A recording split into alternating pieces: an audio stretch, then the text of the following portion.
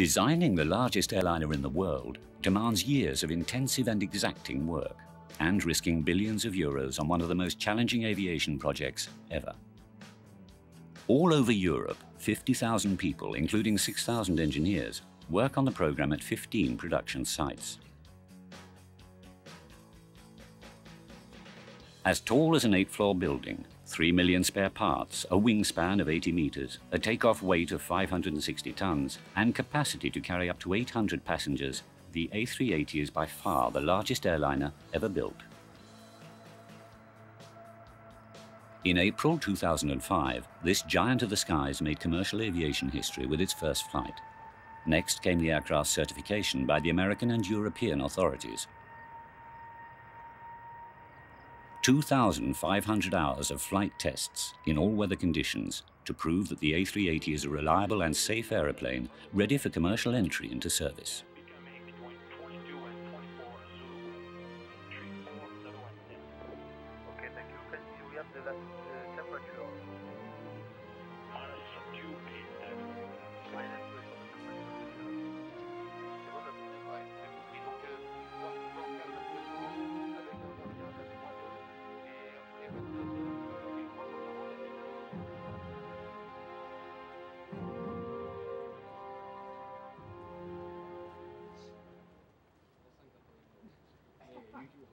To log up the 2,500 flight hours required for certification, some 80 engineers and technicians and 25 test pilots are mobilized.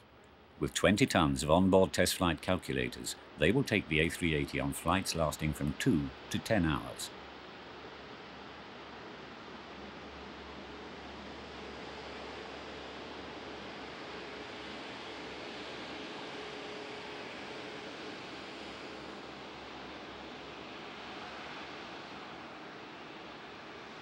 MSN-1, the first prototype, the fruit of 5 years of research and development, will be used to put the theories to the test, exploring every possible aspect of the aircraft in flight.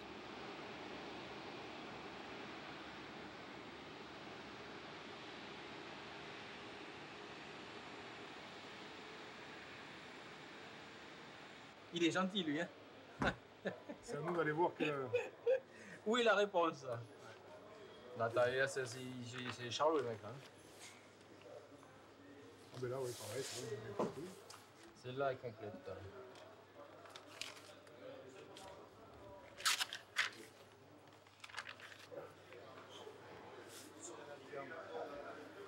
Bon, donc le moteur, il est stocké. Ah, donc je vais faire de la Nos fumée. amis les Anglais l'ont gavé d'huile, carburant et tout, ils ont fait ça avant qu'on le dépose. Bon, Hein, voilà. tu me diras, si c'est tard le soir, il n'y a personne ici. Non, Hein, la donc fumée, on va la faire de la nuit, fumée haute, c'est ça. J'ai comme l'impression qu'on va, si Oui, ça non, se mais fait, voilà. ça va se faire tard. Oui. Hein? Ah oui, oui, ton impression est bonne, il faut être réaliste. Alors écoute. Je suis I am what they call the Little Jesus. le petit Jésus. The Little Jesus is the onboard flight engineer, and he's called the Little Jesus because he sits in the third seat between the ox and the donkey. He's what you may call a rarity because flight engineers are a dying breed and have more or less disappeared from airline service, except in flight tests, where test flight engineers are still needed.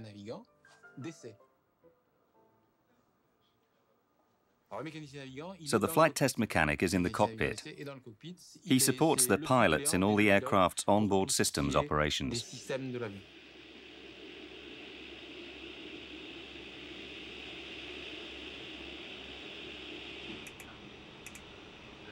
D7, ça marche encore. D07.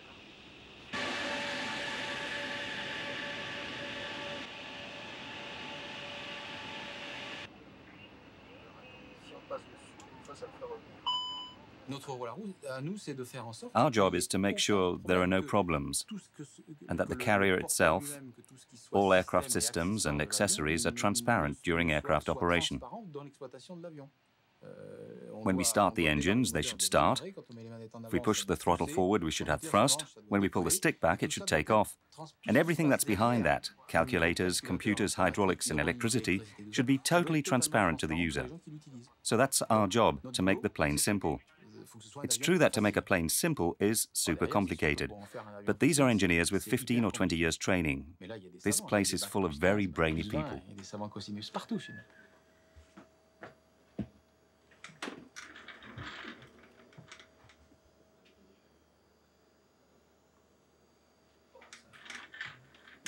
Barry est pas disponible.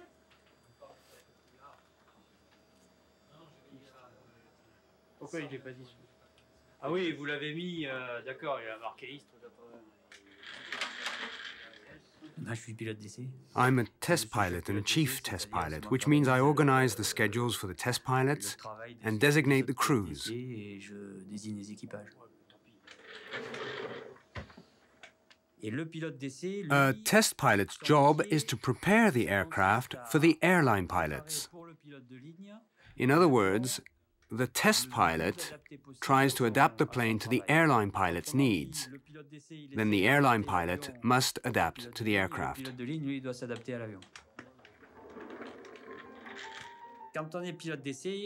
When you're a test pilot, you mustn't love planes too much. I mean, you love them, but not passionately. Like you love a woman because she's got a certain something. No, you mustn't forgive or tolerate anything. You have to be very demanding, and so I excuse nothing on the 380. I'm very clear about everything I don't like. I get cross, I tell the engineers, and I don't give up until I get what I want.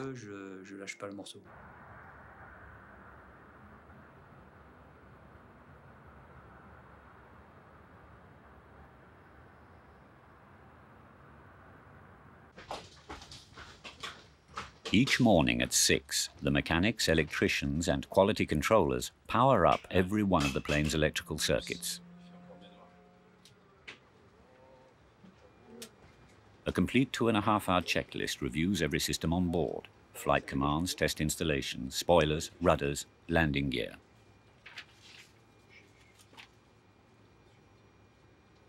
The prototype must be fully operational every morning. For the flight test center, the plane must fly every day. Hello? Can we pull on the brakes? Take the parking brake off? Hang on, I better warn them in case it moves a bit. There are trucks everywhere, but in case it budges, I'll warn them. Right, I'm pressing on the brakes.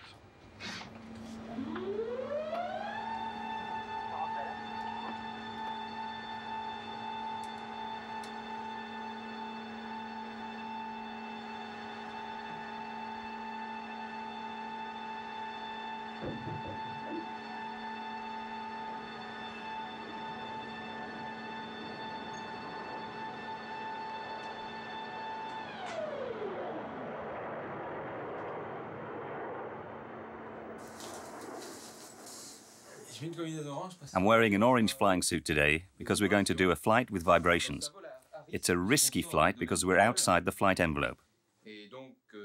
So the basic precautions require wearing safety equipment, which means we can evacuate the aircraft if there's a problem, if we lose control or something.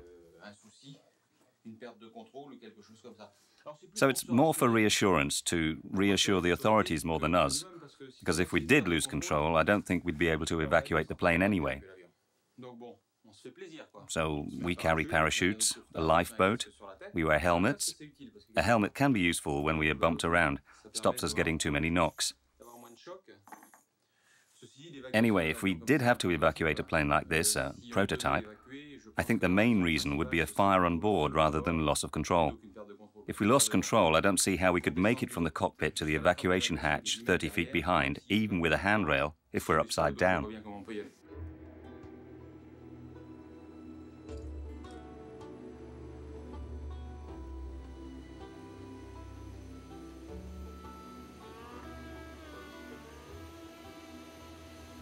Although seemingly less spectacular than in the past, the flight test phase enables engineers to shed light on grey areas and to put simulations up against in-flight reality. Airline pilots are not exposed to these extremes. It's up to the test crews to explore them and define the limits.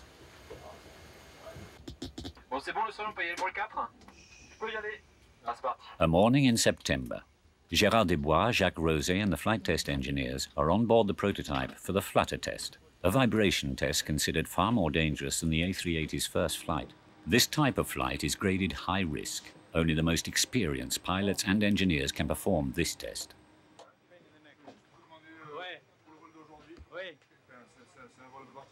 It's a flutter flight. We're going to take off with the heaviest payload ever, 561 and a bit tons. And we're going to flutter with a very heavy plane and the wings full of kerosene. Then we're going to do some stalls with the spoilers out a bit. Then we have a new braking system that we'll try out at the end.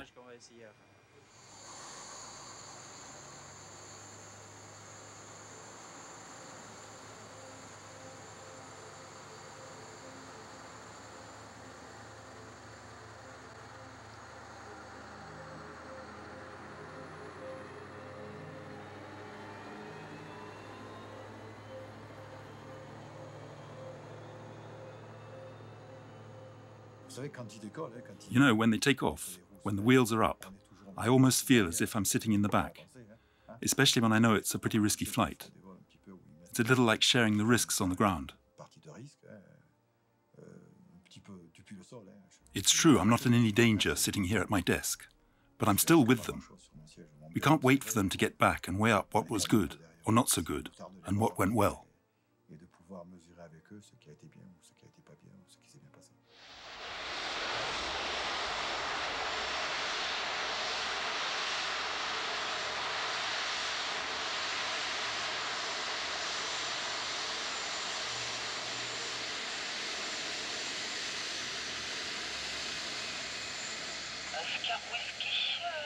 Le transpondeur 26 deux fois. 26, Oscar Whisky.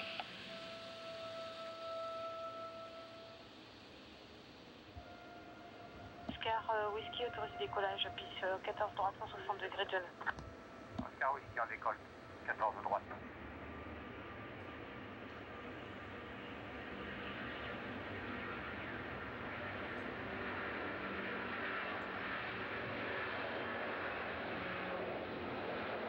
The most critical tests are those focusing on the plane's structure.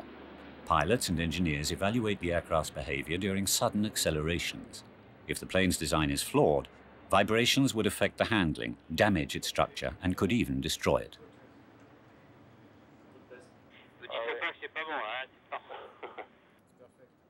During this high-risk flight, shock waves are applied to the rudders and ailerons for up to 6 minutes at a time.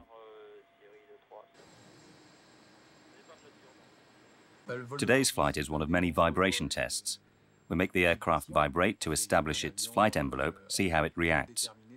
We go outside the flight envelope specified for airline use, and it's our job to make sure these margins are effectively safe.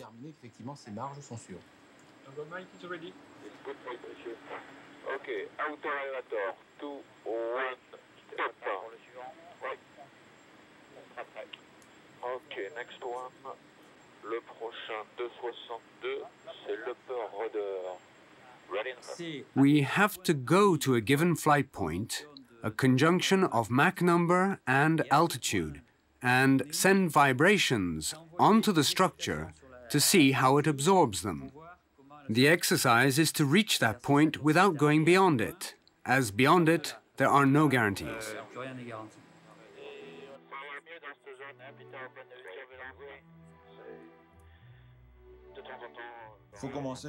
You have to start where you're sure nothing will happen.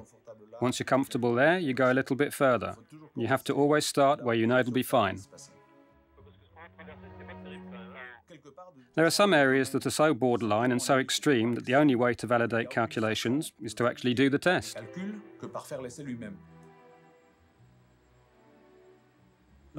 I've been flying planes for 35 years, and one of the secrets is to never ever get carried away.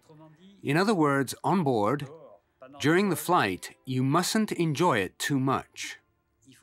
Once you start thinking how great it is, you have to be careful. Only afterwards, when the flight is over and you look back and see what you've done, can you really enjoy it.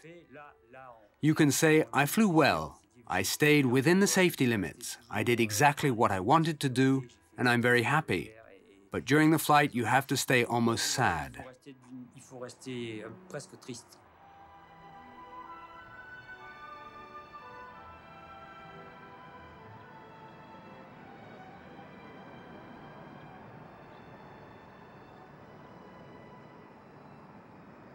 Apparently he likes it up there. He doesn't want to come down.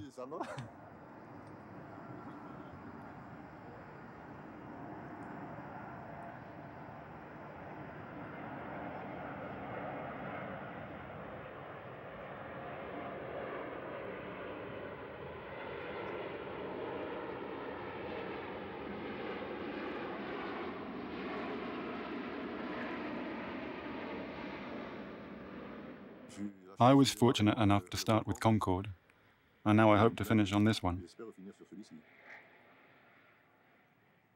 And I was lucky too. Well, I call it luck. Others disagree. To have worked on the structure and on systems, and now I'm finishing on the runway. It's not bad, I like it. It feels like a good ending.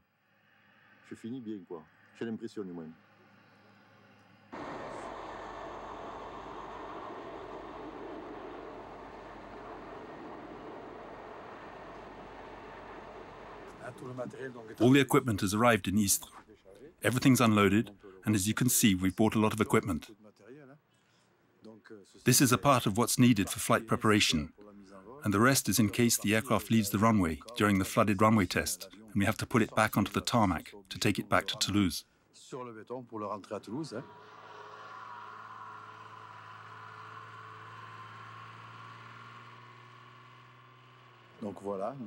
We're waiting for the plane to land. This afternoon we'll have the debriefing, and tomorrow we'll do the test.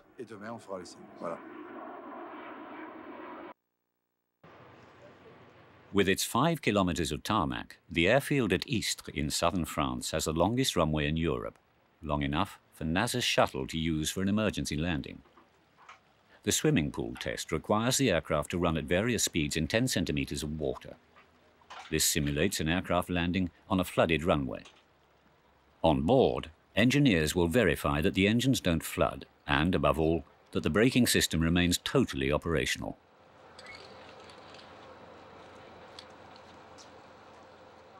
We have to show that the plane can land is just a few feet of leeway either side. That's the problem.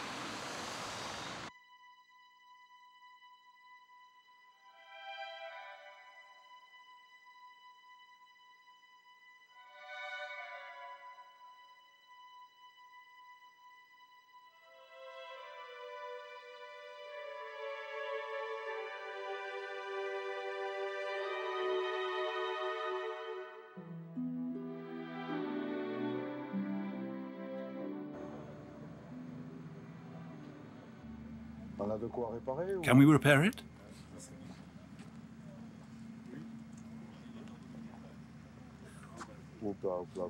Oh dear, oh dear. Didn't he bring 4 spare brake pipes? Okay, I'm on my way back. What's up? Is there a problem? Yes. What is it? We've broken a feed tube on a brake block. Broken a tube on a brake block? Brake power supply. We'll see if we can fix the bug, but we'll have to trim.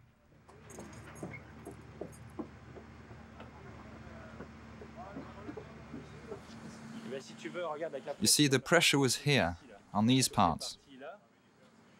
The support was pushed up and backwards, and look, it snapped this tube here. Because of it, the cables here are really stretched and flattened out. It's not too bad, but have a look. Here we've got a huge leak. That's not so good.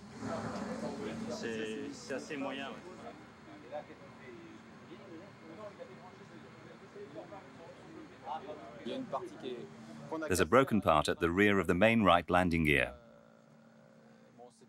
It's a hydraulic support for the brakes, which is badly placed. So it'll have to be completely redesigned and retested afterwards. So it's clearly a little engineering problem that will have to be remedied. But flight tests are for just that. We do flight tests, and you can't foresee everything. We can anticipate certain things, which is why we bring all this equipment. But then we'll get set back by a little thing, which completely scuppers the test. Moving a plane this size is costly, and the engineers must have efficient maintenance solutions ready. The aircraft must be certified on time. Here at East, the test program allows no let-up. The VMU test requires the A380 to take off at its lowest possible speed. A clamp mounted at the rear of the plane will help avoid any damage to the tail.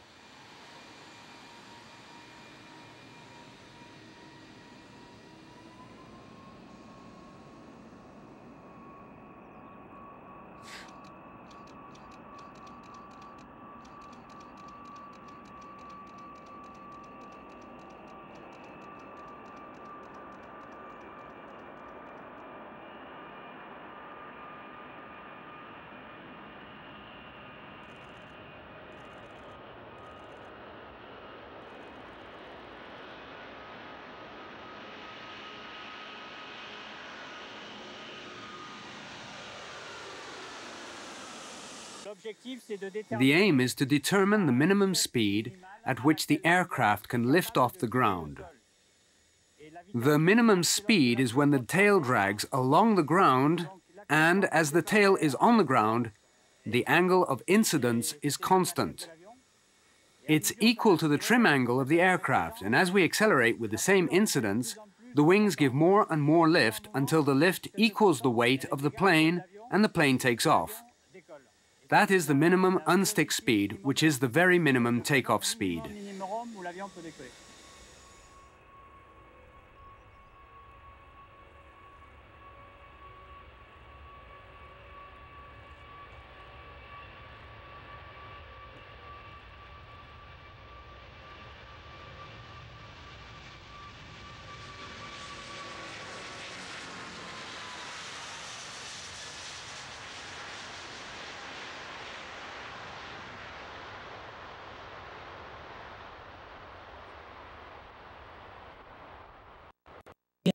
Authorities to prove that the aircraft can take off from a short runway.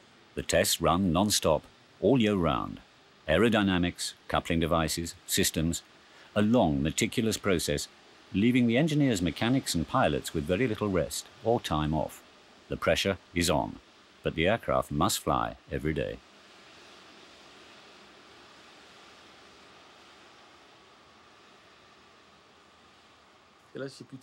I don't know if I'm coming or going. Having flown Saturday and Sunday, I've lost track of time. I thought today was Monday, and it's actually Tuesday. Incredible. Well, you keep going. It's stressful. The aircraft breaks down or doesn't work properly. Like this morning, the start of the day was a bit messy. We nearly took off. We didn't take off. We came back, sorted out the problem, set off again. In the end, everything went well. Tomorrow's another day.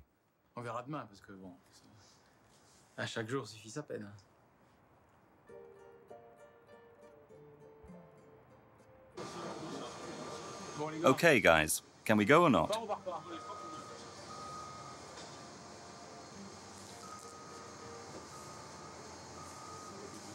Hang on, Serge, when it's locked, when the jack is locked, there's no strain on it?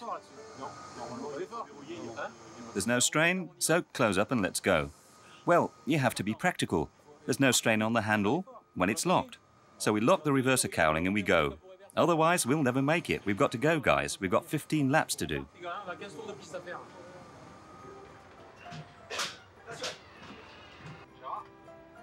Yep. Shall I start the APU? Affirmative. There are 2,500 hours of flight tests on 4 prototypes, of which 2 are heavily equipped with measuring instruments. So we're going to be testing for quite some time. It's far from over. It's just the start. The plane made its first flight on the 27th of April, so that's 5 months full testing on just one prototype. This is just the beginning.